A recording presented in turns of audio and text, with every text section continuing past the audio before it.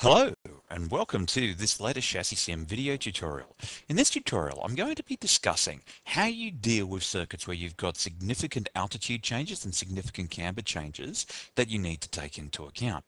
Now, believe it or not, it's actually a hell of a lot easier than what it looks. So without further ado, let's get started. Now, your first point is to basically create your curvature file first. That's your first thing that you need to do. So once you've done that, you go into Circuit, edit Circuit Altitude and Camber, and if you're starting this from scratch, all you got to do is click on Edit Current Circuit Altitude and Road Camber file. You then import the curvature file that you're most interested in. And now that you've got your curvature file, there are a couple of ways you can do it. If you've got existing GPS data, all you need is basically to have two columns. First of all, if you're looking at circuit altitude, you have the first column, which is track distance in meters, and the second column, which is track elevation in meters. And to do that, all you'd have to do is click on Import Circuit Altitude from GPS, and if you had it here, you would simply click on it, click on Open, and that would automatically adjust the altitudes in here.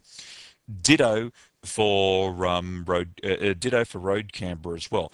Please bear in mind though, if your data has road camber as left banking as positive, click on here because ChassisSim needs to do its bits and pieces because left banking is entered as negative in ChassisSim, right banking is entered as positive. So using this particular example, why don't we take a look at a particular example where, say, we've started off with a track distance from, say, 0 meters and an altitude from 0 meters. And let's just say that we go to an altitude here in this corner here of approximately 40 meters.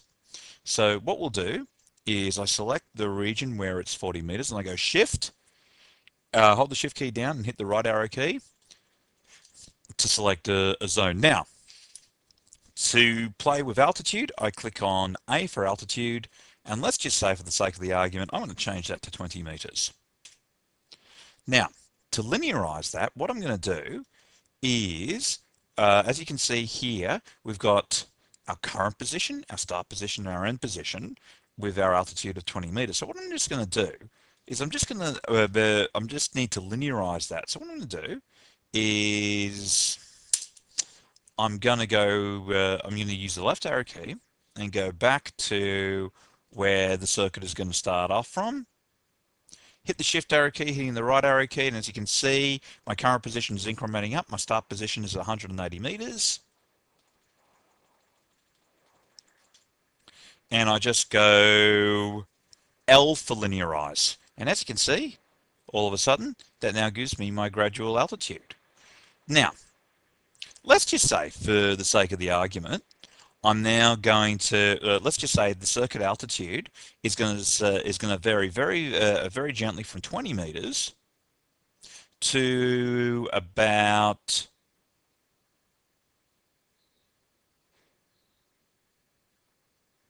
from 20 meters, and I'm just going to go right up here. In reality, this circuit actually doesn't do this, but this is more for an illustration purposes. And now let's just say that we're at, say, 60 meters here. So I'm hitting the shift key, using the right arrow key, going down here. And what I'm going to do is I'll just go A for altitude,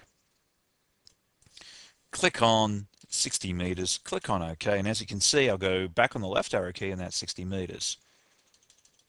So what I'm going to do is and if you ever make a mistake, all you got to do is hit the shift and space key to reset. So I'm just going to go to where I just first had the 60 meters, hold the shift key, use the right arrow key, and go all the way to where we had 20 meters.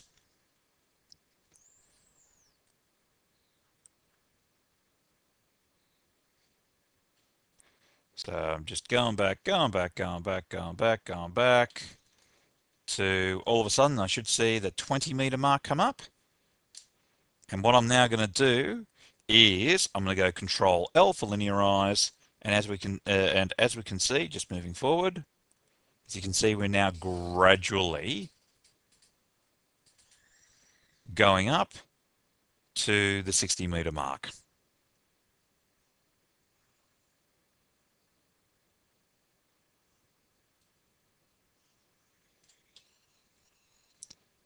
Okay, now, what I'm now going to do is I'm now going to just go forward a little bit to this bottom section, and let's just say in this short space, we drop, and I'm just going to select a little bit of a region, we drop about, say 4 meters. So what I'm going to do is click A for altitude, and click on, say, 54 meters. Click on OK. I'm going to now go back, I'll go Shift.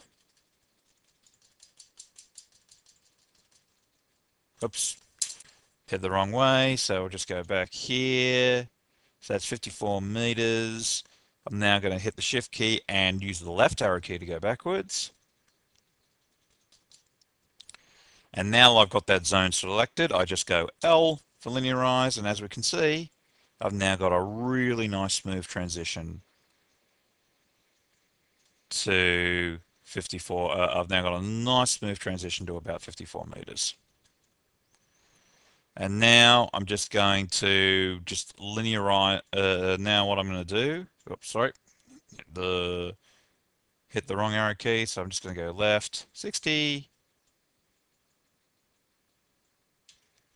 I'm going to hit Shift, and now what I'm going to do is linearize all the way down to this section here, and I'm just going to go Control L. And what that does is this now gives me a nice smooth transition of altitude. So that's basically how you manually edit it. Now, with regards to road cambers, you would do with regards to road cambers, you would do exactly the same thing. Just let me go back to this particular turn here. That is a left-hander. And let's just say that they had some positive banking here. So what I would do is I hit the Shift key,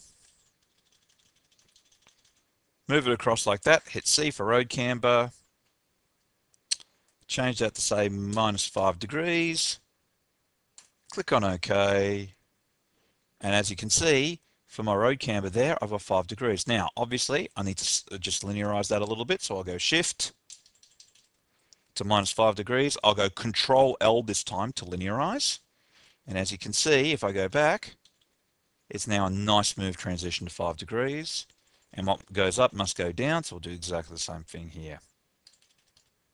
I'll go Control L, we go back, and that's basically how we do road camber. Now, if that was a right-hand turn and it was positive camber, we'd be entering +5 degrees. So when you're done, you simply click on Generate Altitude Road Camber, click on Altitude Camber File, and now all I would do is I would call this Altitude Road Camber My Circuit, click on Open, click on OK, and you're done. Now, usually when you've created something for the first time, you'll click Cancel to click that away. But if you're editing something that you want to change, then you'd be clicking on OK. Because this is the first time we've done it, we'll just click on Cancel. And we're done. Personally, I would always recommend that if you're going to change stuff with Altitude Road Camber, you'd have version 1, version 2, version 3, version 4. This way, if you screw something up, you've got the old one ready to go. And as you can see, editing Altitude Road Camber in ChassisSim is a very very straightforward exercise. Now, if you ever get stuck, you've got this feature, Generate Circuit Altitude and Road Camber. This will take a monster file, will take your curvature file, and will generate a monster file for you. Just to show you what that looks like, you would click here to generate Altitude Road Camber. You click here for your monster import file. So this populates your monster import file. You import your curvature and your bump profile and your desired altitude camber file. You click on OK and ChassisSim will generate this for you. Please bear in mind this is a backup if you don't have GPS data. It's something that we found to be relatively useful, but sometimes if you're not careful and if you haven't got your CARB file matched up, it can lead you down the garden path. But it's an option for you to play with. So, as you can see, putting altitude and once again, how you actually import that into ChassisSim. Once you've done that, you go to Circuit Data, you click on Import Altitude Camber File, and we've got Altitude Road Camber My Circuit, and you are done. And this concludes our tutorial on how to edit altitude, road camber, and ChassisSim.